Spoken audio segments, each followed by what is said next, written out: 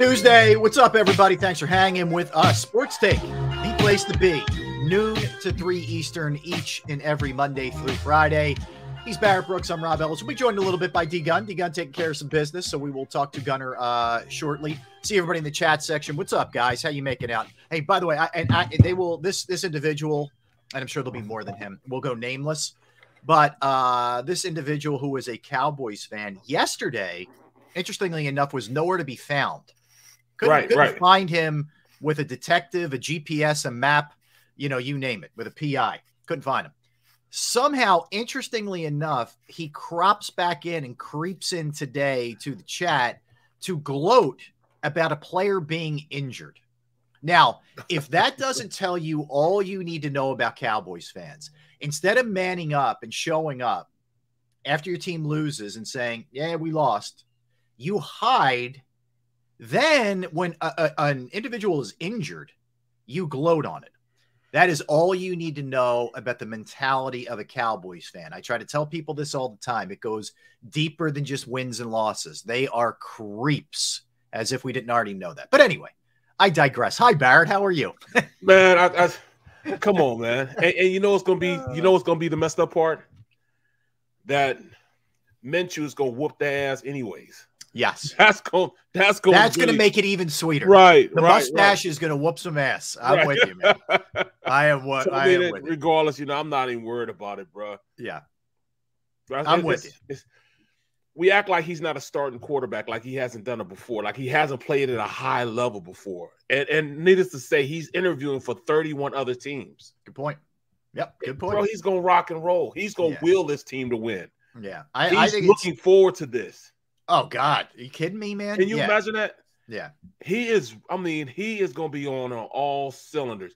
Minshew Mania will be in full effect. He'll be out there, bro, ready to eat his young. He's going to be chewing on glass and nails. Yeah. I mean, Minshew will be ready. He's going to have the bomber jacket out. He's going to be, Tom Cruise in Top Gun. It's going to be so bad. You know what he's going to eat for breakfast in the morning? Gunpowder and drink hot sauce. That's what's going down. He's going to be absolutely ready because he knows that this is his chance to go and take this, take the reins and show everybody, look, I'm a starting quarterback. I just happen to be on the team with a great quarterback. Yeah, no question. All right, so let's hit it. Let's start with the big news. It came down after we got off the air yesterday, late in the afternoon, that Jalen Hurts is, in fact, injured the shoulder on the play that we talked about yesterday during the game. He got hit pretty hard late third quarter, about $1:11 left, Barrett, in the game. It was Travis Gibson landed on him very hard. He stayed down for a minute. We know Mailata recounted that he was going to help him up, and he was telling him, stay down, bro, stay down. And he said, help me the bleep up. He pulls him up. He stays in there. In fact, after there's a stoppage, on the very next play, he throws an out route to Devonta right on the money. Exactly. So you're saying yourself, well, so like two observations. One, the dude's tough as nails, right? Number one. But number two, you're thinking, all right, he's got to be all right if he can rip that ball like that. So he threw a bomb, like a 60-yard bomb also, didn't he? Yeah, perfect throw to AJ later in the fourth. You know what it is? His fourth quarter numbers were awesome. Like, it's crazy. I don't know how to explain it. So after the injury, Barrett, 7 for 10, 110 yards, a rushing touchdown, and a 2-point conversion. This was just after the injury. So it speaks to the mental and the physical toughness of the guy. But so that goes down. And at first you're like, oh, here we go. Like, here we go is the first reaction to it naturally, Right. You get concerned and you start looking at the bigger picture. Now, I heard Nick Sirianni today on the WIP morning show, and he downplayed it. Now, read it any way you want to read it. Either competitive advantage, doesn't want to tell Dallas who to prepare for. You could still have to prepare for Jalen. I would say it's likely you're not going to see Jalen this week for the most part. You want to err on the side of caution with the throwing shoulder of a quarterback. But the good news is this doesn't appear to be long-term. My guess is if you're in a neck and neck battle with, say, the Cowboys for the NFC East and for the number 1 seed, he's probably playing on Saturday, right? Exactly. You're not, although you don't have it locked up, and we'll talk about that in a minute. So you're going to err on the side of caution and hey, rest that thing up, man. Well, I don't know what this means going forward, what it means for the Saints, what it means for the Giants game. I don't know. But the good news is he should be back for the playoffs. Let me tell you like this. If this was a must-win, he would play in this game. I'm not going to say he has a boo-boo. I think he's just sore. Just thinking about the position that the Eagles are in, you have 3 games to win 1 game. Why chance it by going out and playing and being stupid about it? So, I mean, that's the biggest thing. Right. When you have a reserve quarterback that is as good as Minshew, why not send him out there with a superior offensive line, running back, wide receivers, and now tight end, and go ahead and win the game for Dallas and down in Dallas anyways? They have full confidence. This team has full confidence in Gardner Minshew. Mm-hmm. So save him for the playoffs. We don't need him right now. I promise you, Jalen Hurts just has a boo-boo. That's all. Okay. He's just a little sore. Mm-hmm. If they needed him, he'd be there for the team. Trust me when I say that. They kind of feel like, all right, we kind of did him a little dirty by allowing him to run a little more than he should have. And people say, well, he picked the read was. Yes, the read was for him to pull the ball. The Bears had a whole week a week extra to formulate a game plan to make sure that he would pull it. That way he could hit Jalen Hurts. Mm-hmm.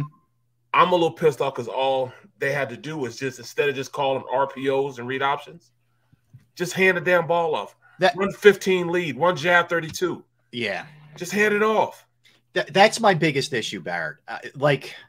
I know if it's an RPO, there's options, which means if Jalen sees something he likes, he's going to keep it. That's just what he is. That's how he's trained to go about it. Okay. I respect that. Take it out of his hands. Yes. It's okay to give a 1,000-yard running back a traditional handoff every once in a while, man. Where you don't have to wait till 6:34 left in the second quarter, where you've run 18 plays before you hand the ball off. It's not like you have some scrub back there. You have a really good, number one, you have a really good running back and a really good blocking offensive line. Right. Okay? By the way, he's actually ranked what, 5th as far as yards in the NFL? Yeah. 5th? Yeah. Are you kidding me? So, come on, bro. Therein lies the issue for me. And you're also, I get it. Any given Sunday, you never know. But let's face it, you're playing a Bears team that isn't great. I don't know that you have to take the chances of having your quarterback run it 17 times in that setting. Therein lies my issue. Like, take it out of his hands to an extent. Give it to your guy. Let your big boys up front eat in the run game. Exactly. And keep Hurts out of harm's way to an extent. I understand he's in the pocket. He might scramble. There's going to be some RPOs. He's going to keep at the goal line. Okay, that's the cost of doing business. That's the NFL. Yes, dudes get hurt. Yep. But I think that Steichen and Sirianni, and maybe they can learn from this, have to understand, that sometimes the discretion is a better part of valor. Like, live to see another day is where I'm at. Bro, at the end of the day, you sometimes, I understand how dynamic he is as a player and how much he opens up the offense when he's out there. Yeah. We understand when you run these RPOs that he gives you that extra second to make a great play. He takes a good play and makes it a great play just because his presence on the field, his presence with the RPO. But, hey, when you're playing against an inferior team like the Chicago Bears, sometimes you just got to take it and be like, all right, I'm just going to run it. I'm just going to pound. I'm going back to the old school football, back to 1995, running behind a fullback and making things happen. Yeah. Sometimes you got to get back to that, So back to when I had, we ran 19 Bob with Kevin Turner leading up as a fullback on the Mike linebacker, right? And having Charlie Garner, Ricky Waters going down the field 30 yards on a big play. Sometimes you got to give it that old school football, and there's nothing wrong with that, right? Let all the naysayers keep doing what they're doing. Yeah, I'm with you, Barrett. And that's here's the other thing that I do worry about, and I feel good that this is not a serious injury. Like, I trust you. I know Gunner has talked to his sources, and they assured him, like, trust me, this is don't be losing sleep here. Right. Here's what worries me. Okay. If you go into the assumption, and this is not a guarantee, but if you go into the assumption that he doesn't play the rest of the regular season, in other words, like something happens where either Eagles lock it up or Dallas loses or Minnesota loses, any of those scenarios the Eagles are in, they have the 1 seed locked up. If they don't play him the next 3 games, you would go 3 games, a bye, and then you'd play. Barrett, the divisional round is not until January 22nd, 21st, and 22nd. Are you? I was about to cuss. I'm sorry. Good morning, Mom. Hi, Mrs. Are Brooks. you kidding me? So here's the issue, right? He wouldn't play till what? The 21st or the 22nd, if I'm doing my math right. So they played on the 18th. He played the 18th. That was the game in Chicago. Yep. You're talking about a month and change here, conceivably, that he doesn't play. Now, so that, number one, that worries me. That's a lot of time without playing competitive football. A lot of time. So then I wonder, do you adjust things a little bit, even if you have it locked up, and try and get him out there for a little bit against the Saints and or the Giants, if that's the case? You got to at least 2 series, a series here and there, just to keep him sharp, keep him in tune with what's going on. I mean, that's too much to ask. That's a month out of not taking reps, quality reps, full speed. You can try to simulate, but these guys don't even simulate it in practice. Right. I mean, they have walkthroughs on Wednesday. Practice. No, it's way different. Yeah. They have walkthroughs instead of going out there and practicing hard. Well, not saying they practice hard.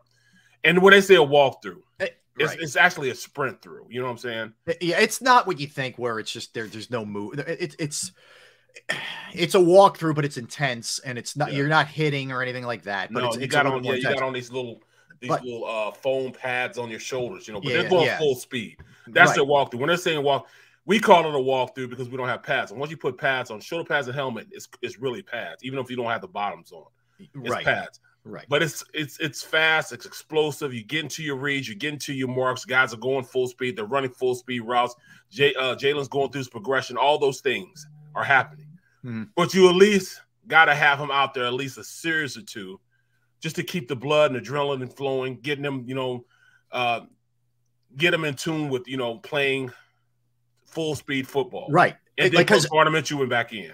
I'm looking at this. So Barrett, tell me if I'm off here, right, with my math.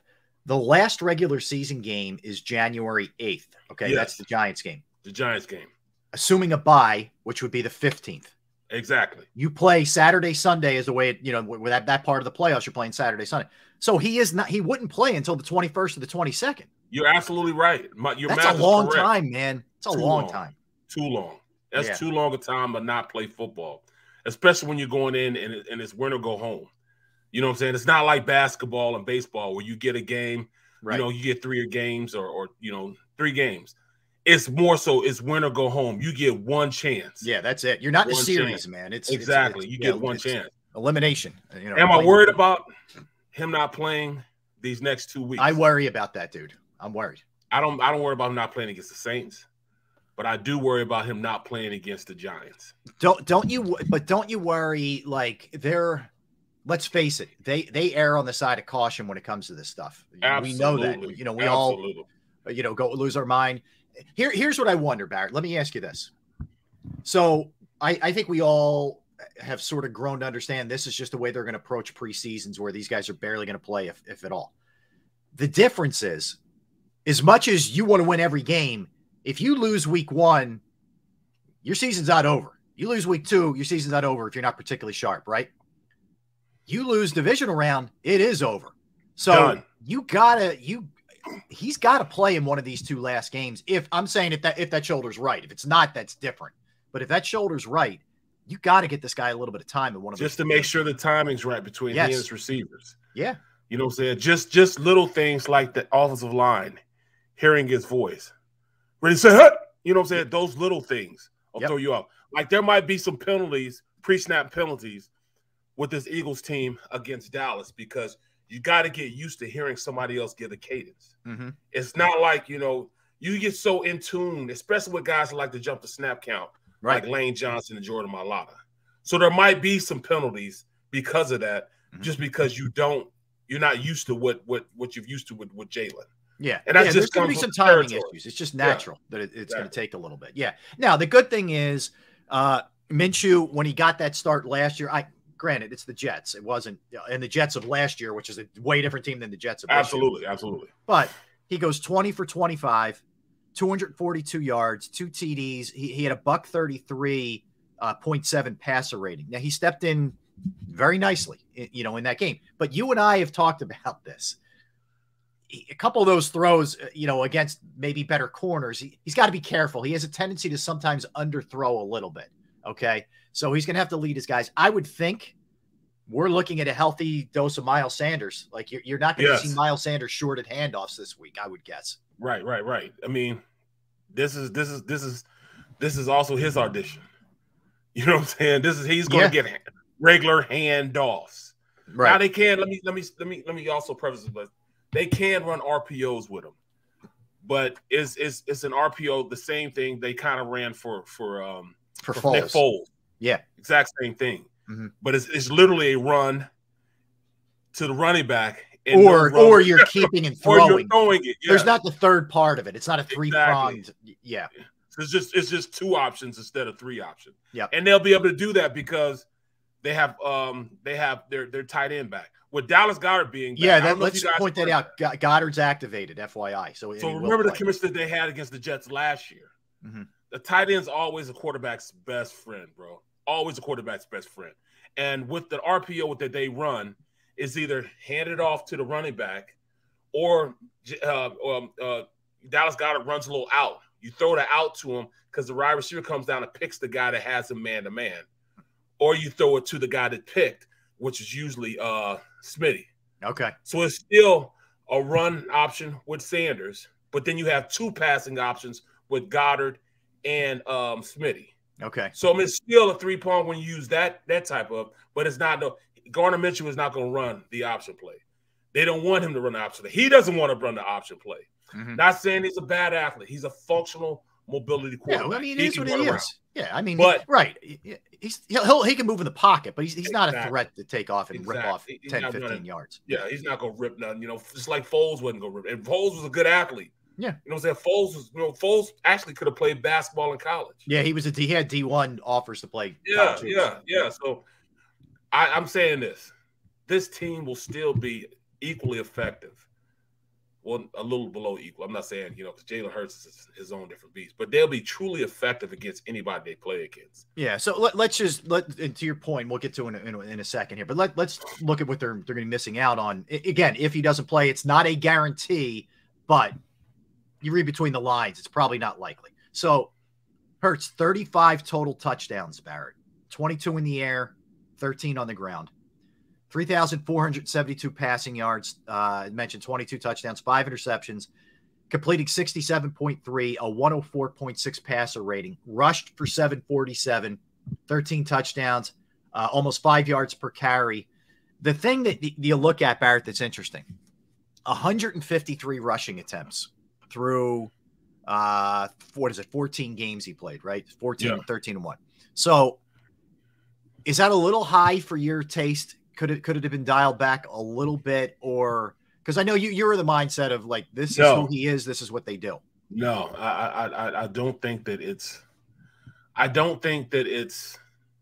a lot in the aspect of what you have at the quarterback position. I mean, to me, that was a freakish accident, him falling down on him like that. You know what I'm saying? You can't cage a stallion up. You got to let him roam. You know what I'm saying? And that's what he is. You always run the risk of getting hurt and playing football. It's a gladiator sport. It's just what happens. He can get hurt inside the pocket. You know what I'm saying? On that play, the guy fell on him, and that's what happened. It happens to all quarterbacks. I still don't think that you can take that away from him because he's just that good. You got to keep that. You got to keep that intangible always in effect. It's always got to be in the defense's mind that he can do it. Okay. So, I mean, I'm still good with it. Regardless of that, I'm still good with it. I just think that you still can hand the ball off more than you have. That's the biggest thing I'm saying. Right. Run some damn regular run plays. That's all I'm saying. Just run some. Well, I think the other thing that's a little bit dangerous if you just look at that 153 rushing number. So keep in mind, they count kneel downs as rushing attempts. Number one. Number two, a lot of those are sneaks where you could speak to this better than I can. Your center and your guards take the brunt of those, as opposed to if Jalen keeps on those. So again, it is still a lot of rushing attempts, but it's not quite. It's a little bit misleading because the Eagles sneak it a ton with him successfully. By the way, bless you. And they also, there's kneel downs involved. But I think as he progresses and evolves, and my God, has he evolved this year? It's incredible. Right. You're going to see a little bit less, I would think, of the RPOs just to maybe protect him from himself. Yeah, is what I would like to see going forward. Protect him from himself, number one. But number two, it's not like you're lacking in a running game if you don't run him with the ball. Right. I'm just saying you got a pretty daggone good back that's sitting there that's not being used. You know what I'm saying? Agreed. In all actuality, I really believe that, Miles Sanders should have like 1,200 yards, 1,300 yards. He's that good of a back. He should have that many yards. With the offensive line that we have, he should have like maybe 1,300 yards. With his explosiveness, the way he's running the ball, the way he's learned to run the ball, how he's in sync with how his blocking is, how to set his blocking up. He's that work right now. So we need to use him a little more, But then saying that, it's a double-edged sword. Run the risk of him getting hurt, So I mean, you just have those. But I'd rather. I don't want Miles to get hurt either. But I'd rather take my chances with a running back getting involved, in that setting than my quarterback. Hell, use dump truck a little bit. I call. That's what I call Boston Scott. Boston Scott. I call him dump truck. Yeah. Like 2 years ago, he got a little thick, man. You know what I'm saying? So I started calling him dump truck. It stuck with. I stuck in my head. It stuck with me, and Yeah. But dumb truck, man, he can play, man. He can run the pill. He runs in between the tackles just as good as anybody because he gets lost in there. And people don't know where he is, and the next thing you know, he's got 10 yards. Yeah. Run dump truck a little better. You know what I'm saying? I hear you. Listen, I hear you. And I think, look, some things are unavoidable. Some things we know are just going to happen. Randall Cunningham got blown up in the pocket. If we're going to go way back in time for this, like stuff happens. It's football. Right. Understandable. Right. But I would just to an extent, like to see them take it out of his hands a little bit more as we go forward here, because this guy's just so darn valuable. Now, thankfully, and this has kind of been the MO all year, Barrett, for the most part. When they've lost somebody, it hasn't been the killer blow where he's done for the year. Yes. They've usually had, almost every one of these guys. I'm trying to think. So Goddard comes back, and the only one we're waiting on beyond what happens with Jalen is C.J. Gardner-Johnson, right? That's it. Yep. As far as the big boys. So, for the most part, they've gotten these guys back. Avante's back. Davis is back, etc. So you're gonna get Blake Reed Blankenship back. I think it's going towards that. Right. You're right. We've been relatively. So Derek Barnett and CJ Gardner-Johnson, the only two that really. Yeah, and Barnett you lost for the year, but right. No disrespect to him, but I mean you can survive that better than some of these other guys, for sure. But I was just thinking, I thought about this like a week ago. What if he was there? Whew. The rotation that we have would have with him too, even though he was a frustrating player. He can still play, bro. He can still play. And you're right. I mean, but maybe guys are taking advantage of those extra reps, and those snaps that they're getting. They absolutely are. In his absence. Absolutely are. All right, so here's what we're going to do, Barrett. When we come back, we'll get a little bit more into Goddard coming back and the impact that has on the offense. The Eagles went from yesterday being, depending on where you looked, like a 1-point favorite in this game. They're 6-point underdogs now. That's a big swing, man. And I guess it tells you a lot about the respect for Hurts. And Dallas still looking like they have a crack in the door to get in. But we'll talk about that. Hurts also went from being the front runner for the MVP to not being the front runner anymore. And it flipped immediately. It flipped immediately. So we'll get into all that. The blame game, just how good Minshew is and what he's actually going to bring to the table. And there's a lot to dive into. After that, we're going to get into the Cowboys a little bit, what they look like offensively, defensively, what Prescott has brought to the table, Pollard, who to watch for. Big Steel's got some questions also. We'll answer all that too. Yeah, good. Yeah, we'll hit some of the stream questions as well in our chat room. We'll do that also a little bit later. Our NFL segment. Our NFL segment, Barrett, is going to include best turnaround teams that we've seen this year. Teams that went from bad last year to either good and or possibly playoff contenders will be part of what we do. Birthdays and movies and all that good stuff that we usually do.